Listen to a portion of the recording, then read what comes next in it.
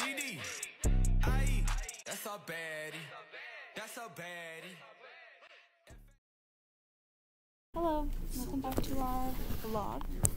It is Benthic Baddies. 10:21 and we are, more like Eleanor is, working on our urbanization chart. It's a team effort, I think.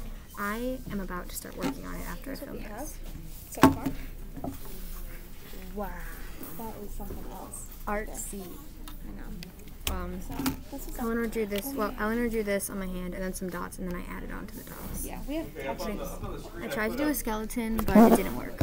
We have a sub. For the LA River. Actually, no, I like Los subs. Angeles, and this is an example of an urbanized stream or river, and it comes Looks from pretty to me.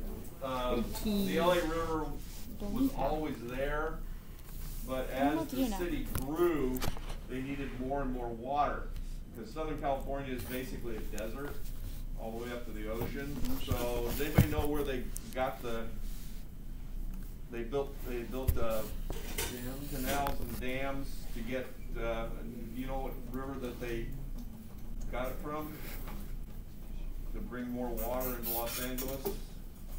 The Colorado River.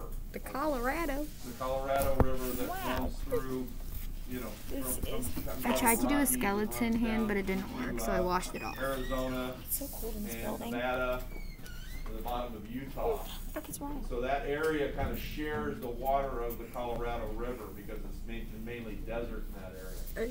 So the LA River was basically constructed by Benthic that. Benthic Baddies out. See you next class.